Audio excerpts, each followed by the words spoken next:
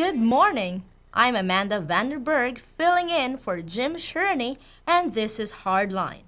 The FBI has had the emails that were found on Anthony Weiner's phone for several weeks. Today, they receive a search warrant to look through them.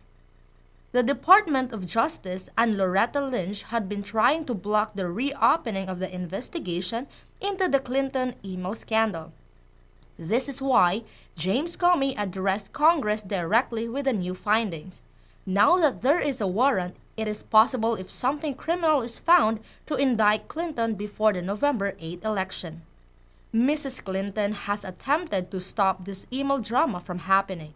First, by deleting the emails in question, but the truth keeps popping up. Like Anthony Weiner, the email scandal can stay hidden but will continue to trouble Hillary Clinton until it is resolved. It would be in Clinton's best interest to admit guilt and then be pardoned by the outgoing President Obama. He has pardoned more people than any other modern president. I am sure just one more pardon for her would not be so much to ask of President Obama.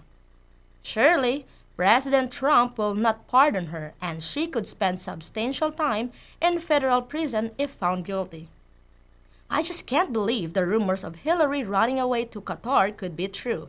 That doesn't seem like the locale this modern woman would want to spend her waning years in.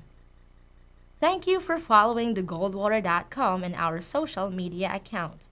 We are constantly digging up the truth to keep you informed of current world events.